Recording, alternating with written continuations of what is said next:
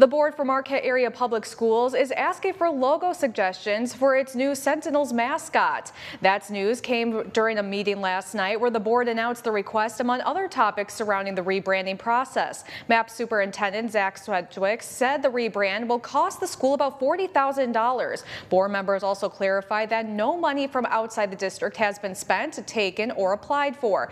Board member Glenn Sarka spoke on how students are accepting the name during an impassioned speech on why he cares about the process. The transition, and I had a great story. I had a friend come up to me and he said his daughters went up to Calumet and they started the game, this was a couple weeks ago, started the game and they were Redettes. The only chairs they had were Redettes chairs. We haven't come up with any more chairs, right? They started the game, they played the game. At the end of the game, somewhere in the middle of the game, they found out we had made a decision to change the name.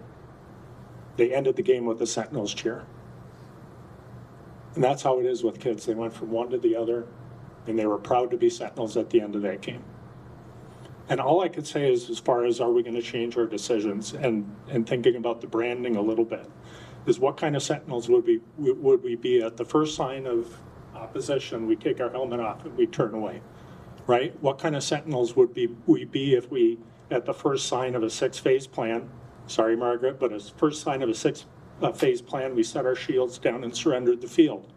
And more importantly, what kind of Sentinels would we be if we extinguished the light at the first sign of a squall on the Big Lake? Certainly not Marquette Sentinels. Go Sentinels.